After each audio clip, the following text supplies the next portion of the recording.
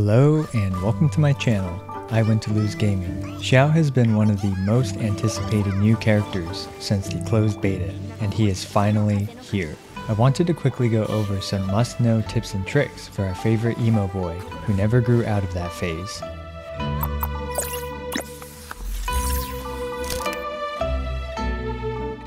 Tip number 1. XIAO's elemental skill. Surprisingly, if you didn't know, XIAO's highest DPS is actually through spamming his elemental skill, but he can only do that once, twice, or thrice every 10, 20, and 30 seconds respectively, depending on how many charges you have and whether or not you have Constellation 1.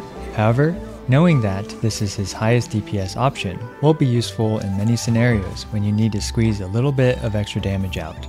Since XIAO's elemental skill doesn't create any anemo particles during his burst, you can use both charges of his elemental skill on an enemy right before using his burst.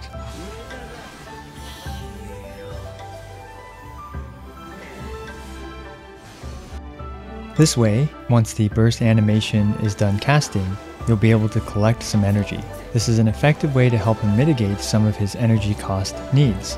Also, during his burst, you can save up your elemental skills and use them after his burst ends for more energy regeneration. Because XIAO's elemental skill's damage doesn't actually get buffed by his burst, there's little benefit, assuming you don't have Constellation 6 XIAO, for using his skill during his burst. Tip number 2. Anemo teammate for XIAO. Since XIAO needs his burst to do a lot of damage, it's highly recommended to run an anemo teammate with XIAO, both to support him and also to generate energy for him. Traveler, Sucrose, Jean, and Venti are all great options for this role. They also provide the Anemo Party Resonance, which is a nice bonus for XIAO. So when you need energy for XIAO, simply use your Anemo Battery skill, and then switch XIAO in to collect the Anemo particles.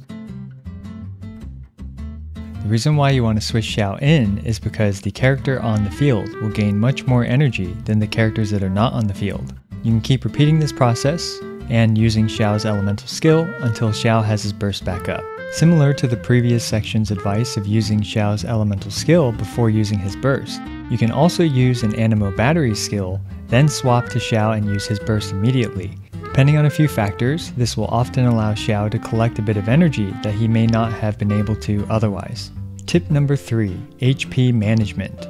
Since XIAO loses HP during his burst, for most things in this game, it might be a good idea to keep some delicious madams on your hotkey, so you can heal him without switching out to a healer during his burst. Since XIAO loses his mask form when he switches, you really don't want to be forced to switch out because you took too much damage. As such, eating some chicken mid-battle can help mitigate that.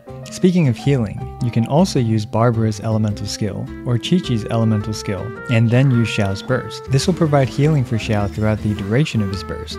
An added benefit with Barbara is that she can also have the Thrilling Tales of Dragon Slayers equipped to buff XIAO's attack by 48%. Jean's burst, Xingqiu's sword thingies, and Bennett's burst are also reasonable options for this purpose as well.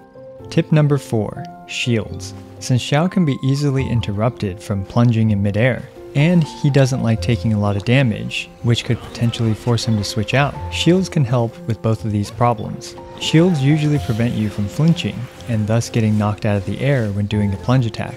And conveniently, XIAO's banner comes with 3 shield characters, and there are a couple other characters like Zhongli and Noelle to consider for this role. Tip number 5. Standard rotations with XIAO.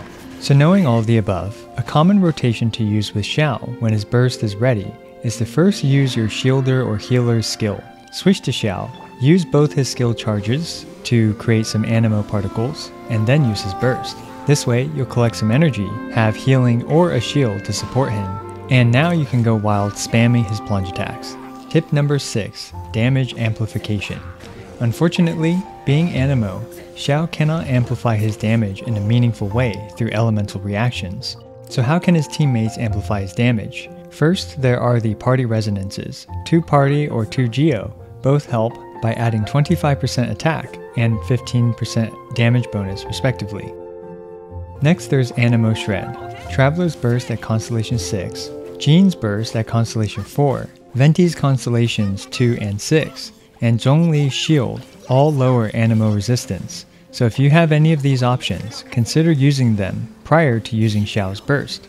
Of course, Bennett will also increase Xiao's attack by a lot, so he's a good choice for this as well. Some other things to consider are Xiangling's Guoba's Chili, Geo Traveler's Burst providing extra crit rate, Albedo's Constellation 4, and Ganyu's Constellation 4. I'm sure there are many more options as well, but let's move on.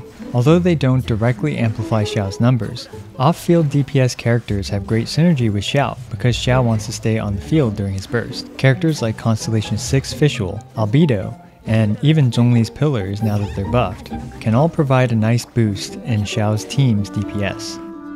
So there you go, 6 quick tips for squeezing the most emo out of our shiny new character, Xiao. Did you find any of these tips useful? Are there some tips that you'd like to add onto this? Let me know in the comments below. As always, thanks for watching. I appreciate every single one of you guys.